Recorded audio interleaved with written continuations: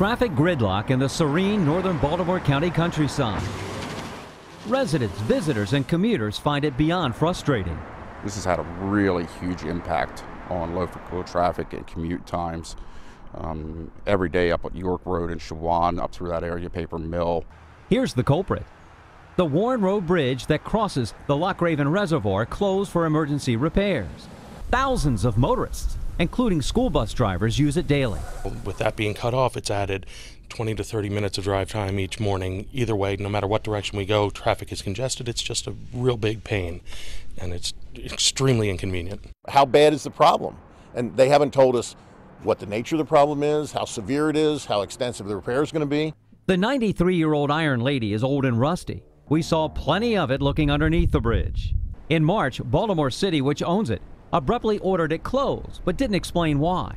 What's wrong with the bridge? How dangerous is it to cross at this moment? The stringer beams that directly support the deck have corroded to the point where they cannot safely support vehicular loads anymore. This close-up view of the problem comes from the March 2016 Warren Road Bridge inspection report. It's what we call 100% section loss.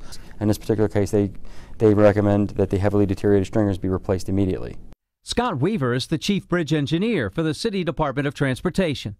He says the structure must be inspected every 2 years, as mandated by the Federal Highway Administration. Is that often enough?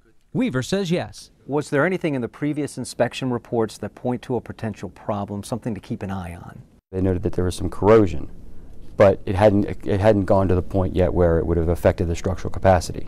This has an open grid steel deck, much like a drawbridge.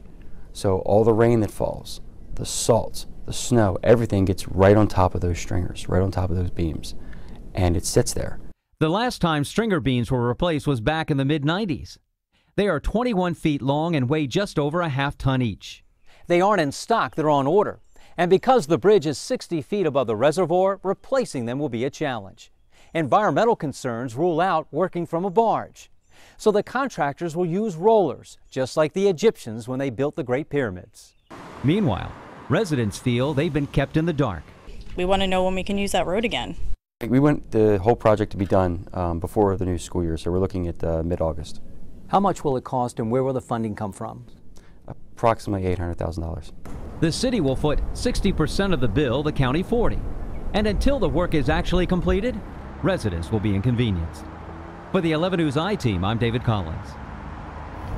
And you can see all of the 11 News I-Team investigations on your mobile device. Just download the WBAL-TV app from either Google Play or iTunes.